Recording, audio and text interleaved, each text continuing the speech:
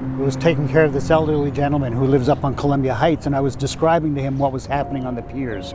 He had a big picture of the piers with all the warehouses on them from when he first moved here with the ships and everything out there. And he was in his 80s. He was blind. He was sort of housebound all the time. And once they opened, I said, I really want to bring you out of the house, take you to the park, and take your shoes off and let you walk on the grass. That was a really special moment to be able to give that to him. And he died just a couple years ago, but it was one of those things that you think, okay, this is probably the only opportunity this man's going to have to come put his bare feet in the grass after living in Brooklyn all these years. I'm sorry. But we used to come out with our coffee and sit on the promenade and watch it develop. It was like watching Central Park be built. It's enriched our lives so much.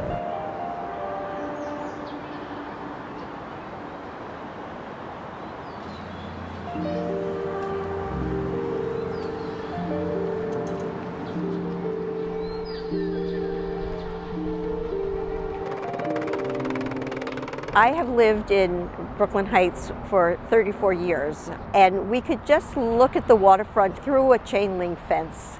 Then this wonderful idea came up to build a beautiful park. It accommodates so many different groups of people and animals and plants.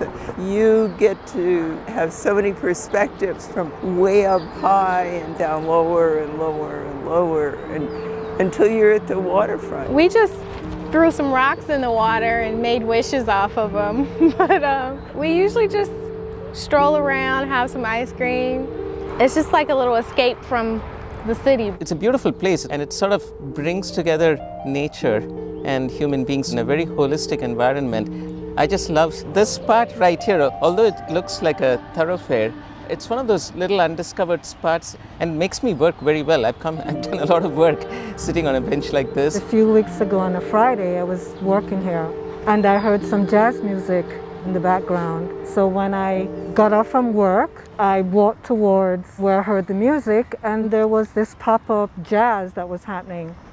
So I just sat there and I listened. It was a lovely evening.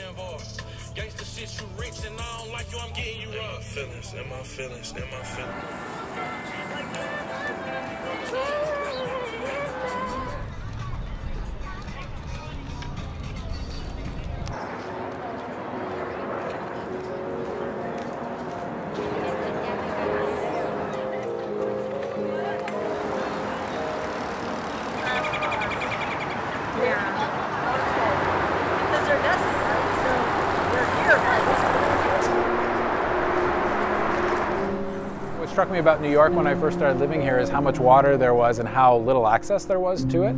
And this park just kind of flipped that on its ear. It's just increased water access like you wouldn't believe. For me, it's very peaceful.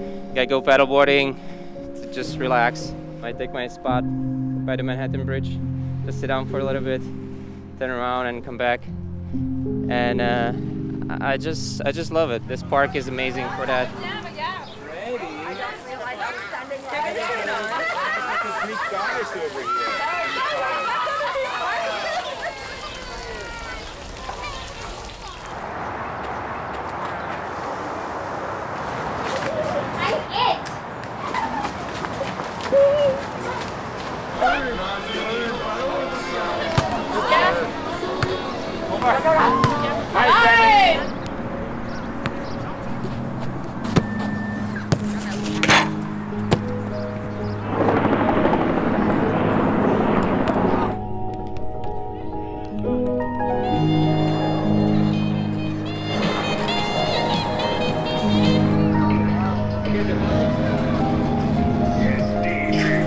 This is like a meeting place, so like my friends from all over. I have friends right downtown in Red Hook, friends in East New York, Brownsville, Harlem, Queens. So we all come here to play because there's so many courts, you know, they all have nets and such a pretty scene. We come here to ball. That's the best court over there. You come down, it's for the kids. It's beautiful to see that New York gets these kind of things. But yeah, man, it's a blessing to be here and have this here for us. Look at all the people out here, man. It's beautiful. We deserve this. Brooklyn.